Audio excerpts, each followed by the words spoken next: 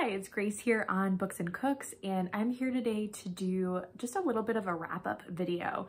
So in January, I did a bunch of reading, and primarily I ended up reading nonfiction books. There were 5 nonfiction books that I read in the month of January, and they were some of the best books that I read the entire month.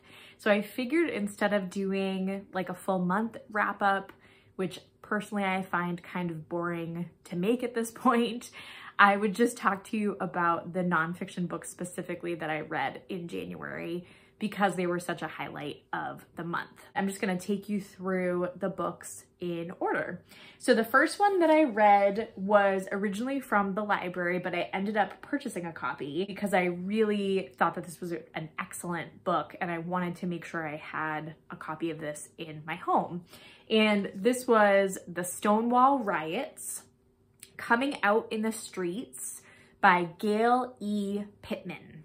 And this book is actually a children's book. So I think it's for kids like 10 and up, maybe? I don't think it says here, but it's definitely a children's book. It's a children's nonfiction book about the Stonewall Riots, but even more than just being about the Stonewall Riots, it's about queer history within the United States and specifically the movement for civil rights for queer people in the United States.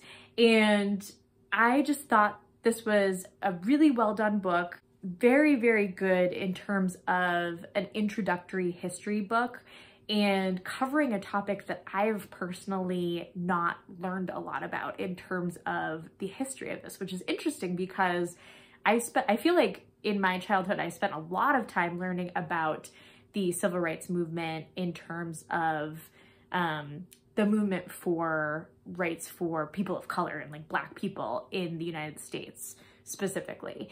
And also about the women's movement quite a good amount, the kind of the second wave feminist movement of the 1960s.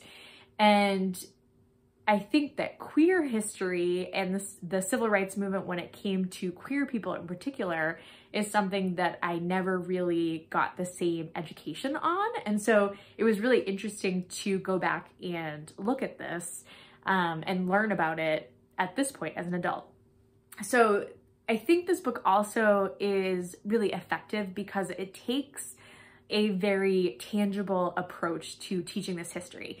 Every section basically highlights a specific object, like a historical artifact from this time. So here we have object number 20, arrest record for Dave Van Ronk. And then in the book, you get like pictures of the object. So this is the pictures of the arrest record. And then there is basically like a section that's written about the object. And so Gayle E. Pittman takes you through a history of this time that is very solidly connected to specific artifacts that we have. And then she describes like the surrounding events and kind of the context for the Stonewall Riots through these artifacts and then through different types of like first person memories or records of the experience of different kinds.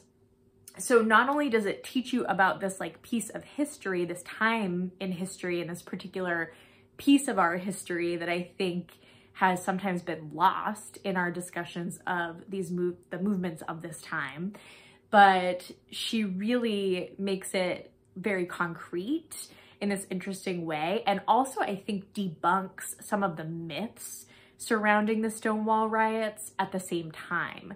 It's a very, very accessible book. So if you look at it like big print, large spacing, it's certainly a book that's designed for kids, for young readers. But because of that, I think this is such a great book that I would recommend to adults who maybe don't read a lot of nonfiction or don't necessarily like history books specifically, because it is so grounded in the history of these objects that I feel like it just teaches you a lot about effective storytelling of history, right? And different ways that we can use information to kind of piece together a picture of something that maybe wasn't always well documented historically, if that makes sense. So I love this book, would highly recommend it because I felt like it was just such a good, effective nonfiction experience. After that, I read Waiting to be Arrested at Night, a Uyghur poet's memoir of China's genocide, which is by Tahir, Hamut, Izgil.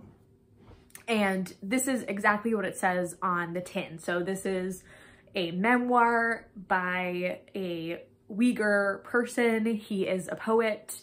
And if you don't know about the Uyghur people, they are basically like, I believe, ethnic Muslim peoples who currently live in modern day China, but were essentially like colonized. And currently there is an ongoing genocide by the Chinese government, and the use of technology is a really huge part of this genocide. And so it is something that is like pretty intense to read about because a lot of the information is being kept really under wraps, and people are not able to share the information on the internet or kind of get it out there in the way that we've seen with some other groups of people who are being oppressed at this time. So it's something that I think is maybe a little bit lesser well known on the internet, at least for people who are just kind of becoming aware of these things. I wanted to pick up this memoir because I don't know a ton about it. I've known that it's been an ongoing issue. I know that this has been happening in China and I've read about it, but I didn't know really like the details of what was going on. So I was intrigued by this. I saw this come at my library and I wanted to pick up a copy. And I think this was definitely a memoir that I would recommend to people who want to learn more about the subject. It's also very nicely written. It is translated, I believe it's translated from Uyghur, maybe? I don't know exactly what language this poet writes in necessarily. It might be Chinese, but it was translated by Joshua L. Friedman. And because the author is a poet, it was just very nicely written, very evocative, very scary at times, pretty intense. He was able to get himself and his family out of the area kind of at the last minute before a lot of things sort of got completely shut down and people were being imprisoned in large numbers and arrested for really any type of activity that put them on the radar of the Chinese government. So definitely an intense subject, but something that I would recommend that people do educate themselves about and are aware of, that this is like an ongoing thing that China is doing at this time. After that, I read a Christmas gift that I got. I was so excited to read this book. This is Let's Get Physical: How Women Discovered Exercise and Reshaped the World by Danielle Friedman. And this was one of my favorite books of the month. I thought that this was such a good look, an interesting look at a very specific slice of history and how it relates to women's rights, and specifically our rights to exercise and to do things with our bodies publicly and, you know, within the realm of like sport and physical activity. It's kind of an interesting and like weird thing to say that out loud because it's such a normal part of my life. I've never grown up in a world where that was not possible for me to do, but it's really interesting through this book learning how recently in our past it was so discouraged that women participate in any type of physical activity, really. Every chapter kind of covers like a different type of exercise or a different famous person that's related to that exercise, or a few people that are related to it. So it covers things like bar and jazzercise. It talks a little bit about women getting into running and marathons and the fight to be able to participate in marathons. It talks about yoga, and the author does a nice job of discussing and commenting on the intersections of different women's experience. So she does bring in examples of Black women, different women of color, and how their experience was even different from the white women who are trying to kind of exert more control over their bodies and their physical lives. And yeah, overall would very highly recommend, especially if you're someone who appreciates that you do get to move your body. I found this honestly like pretty inspiring and fun to read. I also think this is not something that's in the text, but it got me thinking a little bit differently about the fights over trans people and their ability to participate in sports. I am, you know, I definitely have had problems with these bills that have come out that are trying to keep people from participating in sports who are trans. I think they're pretty ridiculous bills, but I hadn't thought about how bad that is really, I guess, to control people's ability to participate in physical exercise and activity, and how tied it is to social control in general of the body. And this book really gave me, I think, different like language or frameworks for thinking about that. So it just opened my mind a little bit more to the issue at the heart of these fights. And I think it also gave me some like historical examples as to why this is actually a big deal. And we shouldn't be able to control what certain people can do with their bodies, because it kind of extends to the entirety of their lives. I don't know, it just got me thinking about that in an interesting way. After that, I read Sisters in Hate, American Women on the Frontlines of White Nationalism by Seyward Darby. And I really appreciated this book. This book is one that I had to pick it up at the right time, and it was very much a book that made me really uncomfortable, upset, kind of freaked out a little bit to read, because it profiles 3 different women who have become or are still involved in white nationalism and white supremacist movements in the United States. And it really did a good job of, I think, like illustrating some of the experiences that pulled the women into these movements, the things that they were looking for within these movements, and the things that they are benefiting from finding in these movements. And the 3 women that Seyward Darby really focuses on are 3 very different kinds of characters. And so it was just interesting to see the author kind of unravel the way that they kind of came into these beliefs, and then some of them have left that belief system at this point and are trying to kind of like undo some of what they had done previously, and some of them are extremely still involved in the movement and really essential for the movement to kind of like continue and have I would say like almost a gentler face to it in a lot of ways, which is really creepy, but very important, I think, to read about these things. There was just some interesting discussion of how like eating naturally and farming and like getting into yoga and some things that personally I like to do with my personal life were all kind of like pipelines to white supremacy. And so being aware of that, like having that awareness that those places can be pipelines to white supremacy, and then being able to kind of like challenge that more effectively was sort of, you know, one of the things I wanted to get from this book, especially this year when we're in an election year and this kind of rhetoric is just getting stronger and grosser all the time, unfortunately. The last nonfiction book that I read in January was also one of my favorites. It was a 5-star very excellent. And this is a very short work called Are Prisons Obsolete by Angela Y. Davis.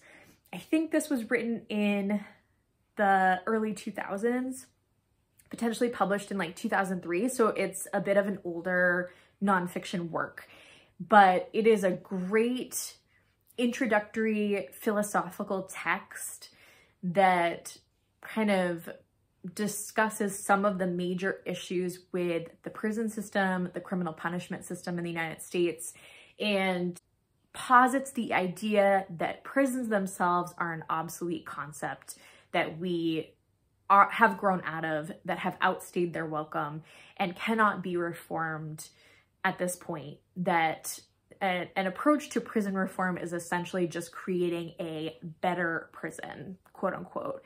And the book really kind of makes an argument for prison abolition specifically as the way to kind of move forward in the future. If this is a topic that's newer to you, I think, if this is something that maybe you've like heard a little bit about it, you've heard someone say they were a prison abolitionist, or maybe you've heard about police abolition, which is, I think, an overlapping concept.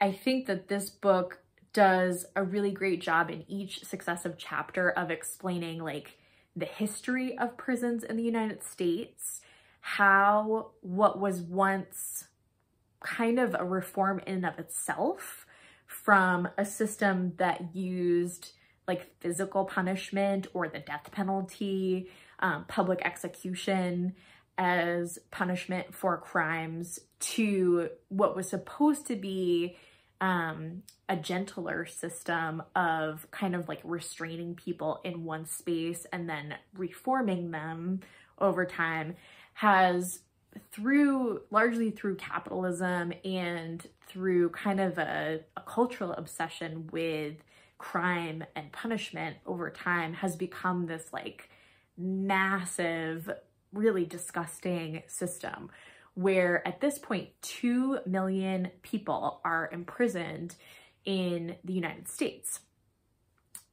Pretty wild to think about that. That is, in my state, we have about 1 million people in the whole population. So it's like 2 New Hampshires worth of people that are currently imprisoned in the United States. Angela Y. Davis does take you through a lot of the different problems with the prison industrial complex and with the carceral punishment system in and of itself, the idea of incarceration and the ways that it doesn't actually work in the way that it is supposed to work, and also has become kind of a tool of capitalism and a way to essentially extract slave labor from people who are imprisoned in the United States, and also how we've exported our prison system to the world at this point. And it's become this massive kind of sprawling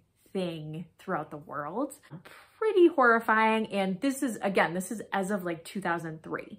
So in 2024, it is arguably even much worse. Very, very good book, solid theory, definitely something I would recommend for someone who's either starting out or wants to kind of expand their own thinking around prison abolition, or for someone who is interested in exploring Angela Y. Davis. I do think this is a pretty accessible entry point. And also, if you're already reading Freedom is a Constant Struggle, which I know is on a lot of reading lists these days because of its relevance to what's going on with the Palestinian people, I think that this book expands her thinking that is kind of like broached in some of those speeches in Freedom is a Constant Struggle, and goes into a lot more depth and a lot more information about the prison industrial complex. So that was my reading in January. Lots of serious stuff, and I actually really enjoyed it. I've been in the mood for kind of serious nonfiction. I don't know, my brain has just been wanting that lately. And so I'm continuing on the nonfiction trend. I've already finished one nonfiction book on cryptocurrency and casino capitalism so far in February, and we're just at the beginning of the month. So I may do a similar kind of wrap up for February where I kind of talk about some of my top books, but just wanted to give you an overview of these books. I hope that you're doing well, and I hope you have a good one. Bye.